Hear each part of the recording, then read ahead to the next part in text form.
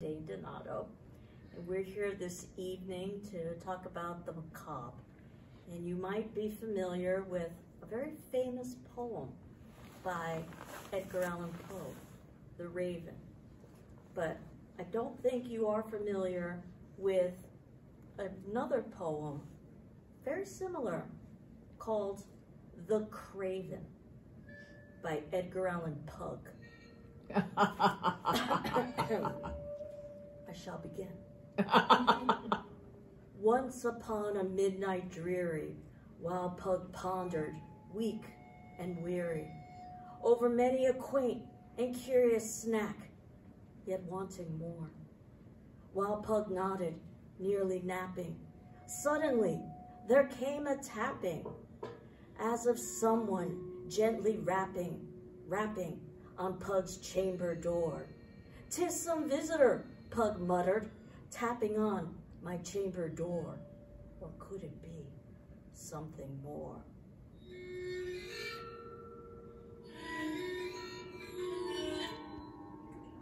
Distinctly Pug remembers. It was in the bleak December, and each separate dying ember wrote its ghost upon the floor.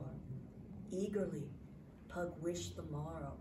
Vainly, Pug had sought to borrow from Pug's snacks surcease of sorrow, sorrow for lost convenience store, for the rare and radiant haven that is named convenience store, nameless here forevermore. And the silken, sad, uncertain rustling of each purple curtain thrilled Pug, filled Pug with fantastic terrors never felt before. So that now, to still the beating of Pug's heart, Pug stood repeating, "'Tis some visitor entreating entrance at Pug's chamber door." Or could it be something more? Deep into that darkness peering, long Pug stood there wondering, fearing, doubting, dreaming dreams no Pug ever dared to dream before. But the silence was unbroken, and the stillness gave no token, and the only word there spoken was the whispered convenience store. This Pug whispered, and an echo murmured back, "Convenience store." Merely this and nothing more. Open here Pug flung the shutter, when with Pug's dreams of supper, in there stepped a tasty snack of the saintly days of yore. Not the least obeisance matey, not a minute stopped or stayedy, but with mane of little Debbie, perched above Pug's chamber door, perched above a bust of Slim Jims, just above Pug's chamber door, perched and sat, and nothing more.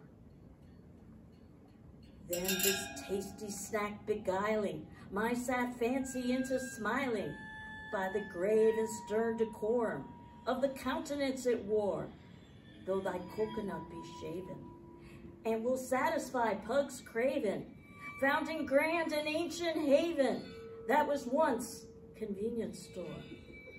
Tell Pug what thy lordly name is on shelf of convenience store. Quoth the snack, "Nevermore." Much Pug marveled, almost sanely, hearing discourse thus so plainly, though its answer little meaning, little relevancy bore.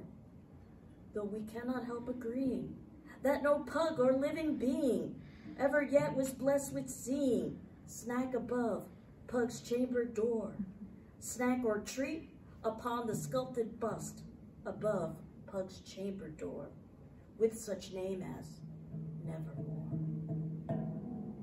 But the snack, still beguiling all Pug's fancy into smiling, straight Pug wheeled a cushioned seat in front of snack and bust and door.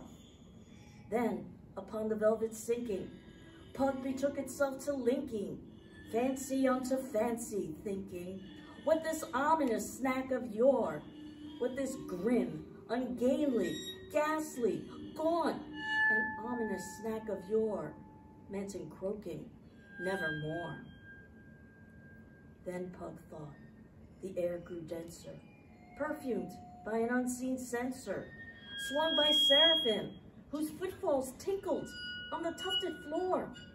Wretch, Pug cried, thy God hath lent thee, by these angels he hath sent thee, respite, and nepenthe, from memories of convenient store. Quaff, oh quaff this kind of nepenthe, and forget convenience store. Quoth the snack, nevermore. Prophet, said Pug, thing of evil, prophet still of snack or devil, whether tempter sent, or whether tempest tossed thee here ashore, desolate, yet all undaunted, on this desert land enchanted, on this home by horror haunted.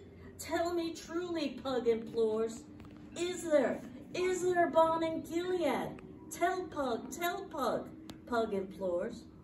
Quoth the snack, nevermore. Prophet, said Pug, thing of evil, prophet still of snack or devil, by that heaven that bends above us, by that God we both adore. Tell Pug's soul with sorrow laden, if within the distant Aden, it shall clasp a tainted haven that we call convenience store. Clasp a rare and radiant haven known as convenience store. Quoth the snack, nevermore. Be that word our sign of parting, snack or fiend, Pug shrieked, upstarting. Get thee back into the tempest and the night's Plutonian shore. Leave no crumb behind as token of that lie thy soul hath spoken. Leave Pug's appetite unbroken. Quit the bust above Pug's door. Take thy taste from out Pug's mouth, and take thy form from off Pug's door. Quoth the snack, nevermore. And the snack, never flitting, still is sitting on the pallid bust of Slim Jims, just above Pug's chamber door. And his eyes have all the seeming of a demon's that is dreaming, and the lamplight over him streaming throws his shadow on the floor, and Pug's soul from out that shadow that lies floating on the floor shall be lifted nevermore. And that, my friends, was The Craven by Edgar Allan Poe.